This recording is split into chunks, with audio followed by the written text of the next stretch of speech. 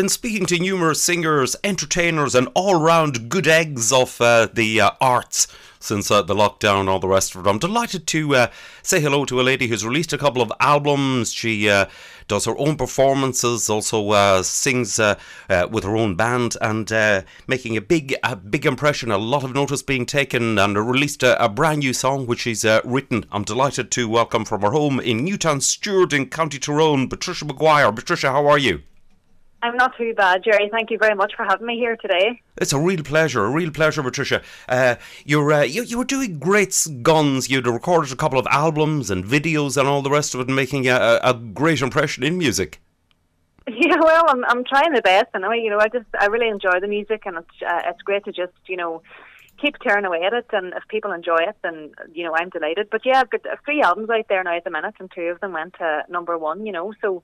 I mean, as a singer, it doesn't, get much better than that for me. Do you know what I mean? So, yeah, things are going pretty well, thankfully. That's excellent. Now, I mean, you were also busy working with a band, and also doing doing solo work before all of this. Yes, the diary was so full, Jerry, and I was so thankful and grateful. Obviously because of this coronavirus, and it has come to a bit of a standstill at the minute, but I mean, the diary was full, yeah.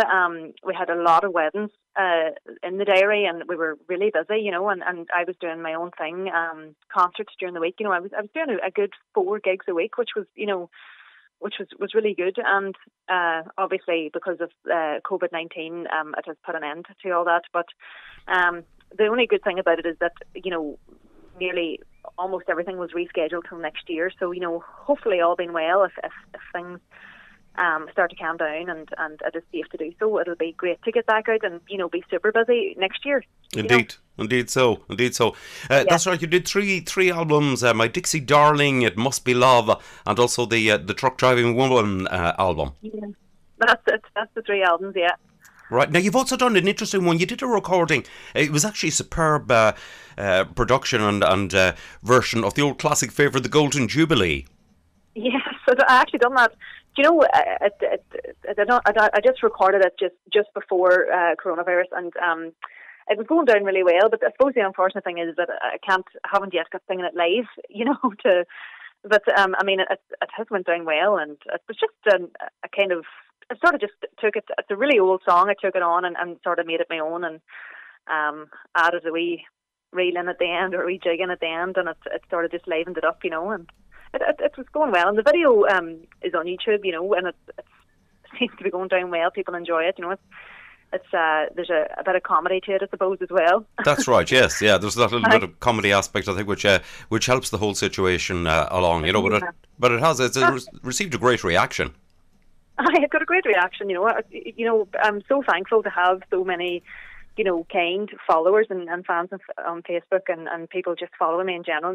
They're amazing. The people who follow me are the people who drive me on, to do these things.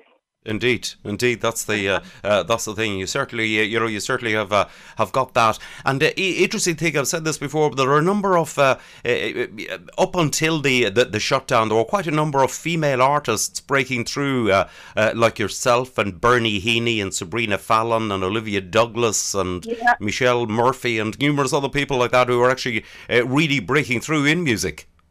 That's it. I suppose it's unfortunate again because of this shutdown and stuff. But I mean, yeah, the girls are doing great, and it's fantastic to see it. Because obviously, as everyone knows, sometimes girls can struggle in the scene, and I mean, it's great to have, to see that girls are doing great in it, and and they're producing some great stuff.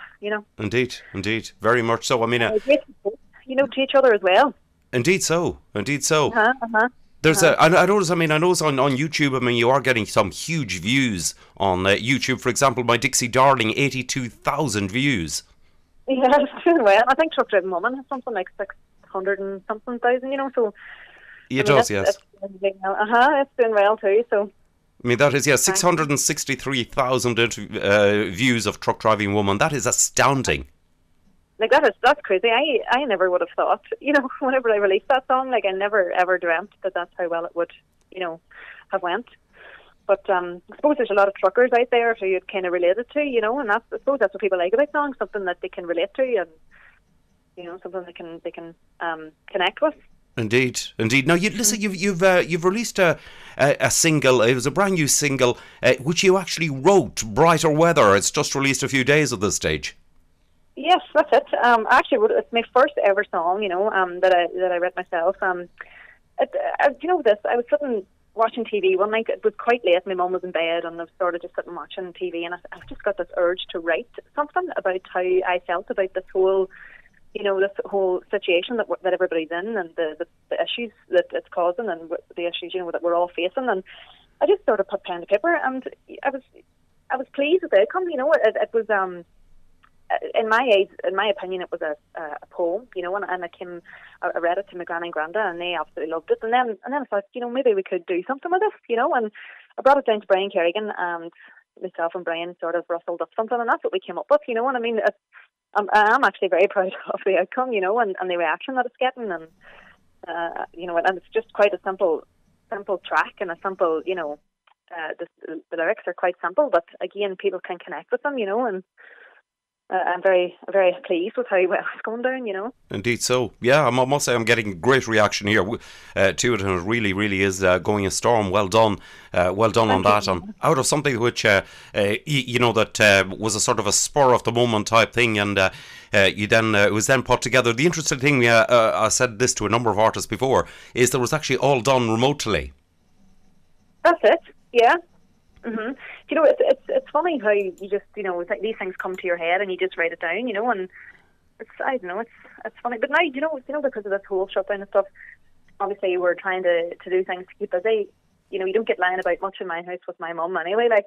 But now they've got the time. I might start. I'm going to try a few more different songs, and see what I can come up with, and try and go down that route a wee bit more, Indeed, so why not? I mean, this is certainly a very good start. Well done on it. That's absolutely brilliant.